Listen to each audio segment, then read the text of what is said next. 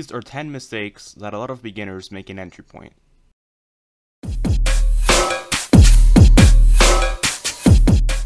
New players tend to use Aegis armor in situations where it's really not necessary. Aegis armor is expensive, heavy, and a bit overkill for most missions. If you're doing Deposit Operative Loud or something like that, then you really don't need to bring Aegis. If you challenge yourself and bring lower armors to Loud missions, then it really forces you to be more careful and better take advantage of cover, which will make you a better Loud player. That being said, obviously there are situations where Aegis is necessary, such as Iron Man Legend Loud, for example.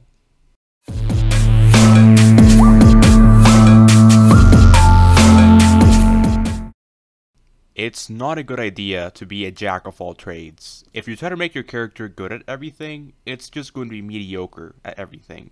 You're better off just having separate stealth and loud characters.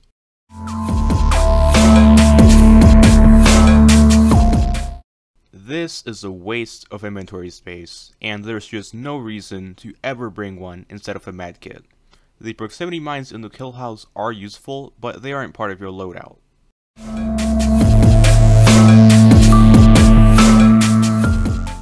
In stealth missions, you don't need any more than 2 people. Having a 4th or even a 3rd person won't make the mission any easier and just increases the chances that someone will mess up.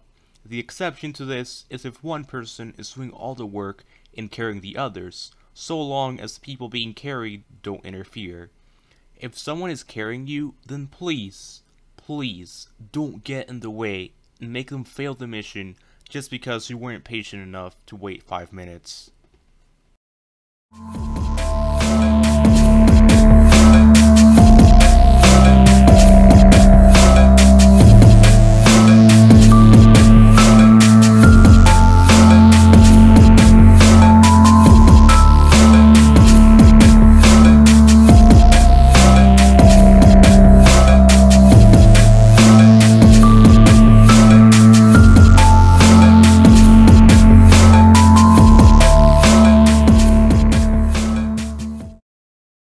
This isn't always a bad idea, but it tends to do more harm than good.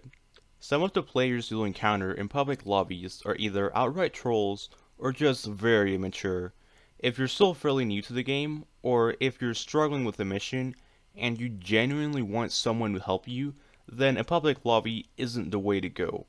Instead, I recommend that you play with friends or find a squad through a Discord server. Otherwise, you might end up having something like this happen to you.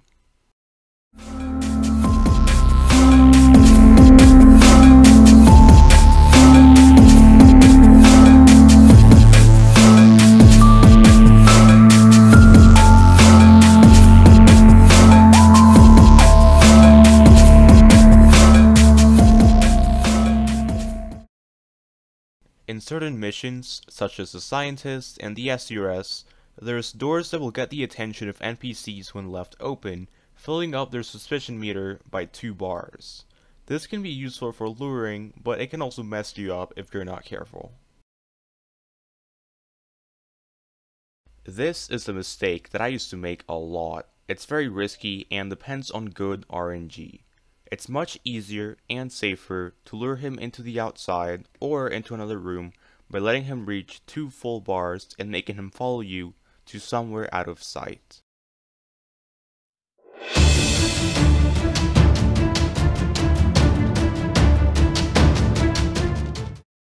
NPCs with guns will drop their weapons when they are intimidated, knocked out, or killed.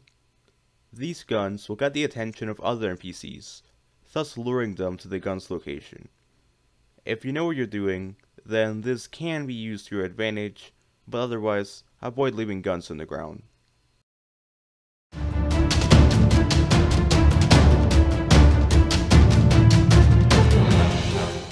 In early June, Stitch made it so security cameras can see bodies, hostages, and items on the ground.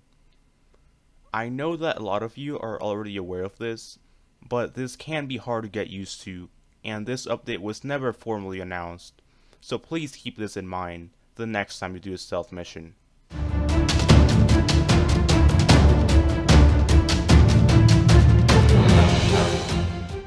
Cameras will detect you much faster if they can see your face.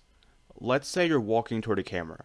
If you face the camera directly, then it's going to detect you very quickly. However, if you face the opposite direction, then you will hardly be detected at all, granted that you have the disguise status. NPCs will also detect you faster if you face them directly, but not to the same extent as cameras. If you have any more questions or doubts, or if you just want a place to hang out, then make sure to join my Discord server. Thank you for watching, and I'll see you next time.